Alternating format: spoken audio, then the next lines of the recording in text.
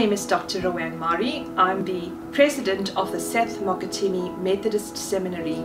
The seminary opened its doors to seminarians in 2009, and this year, 2019, we celebrate 10 years of God's grace. Over the past 10 years, we've had seminarians come from a diverse range of backgrounds, many of them coming from different contexts, different language backgrounds, different ethnic backgrounds. But when they come to the seminary, they are all on the journey of being formed.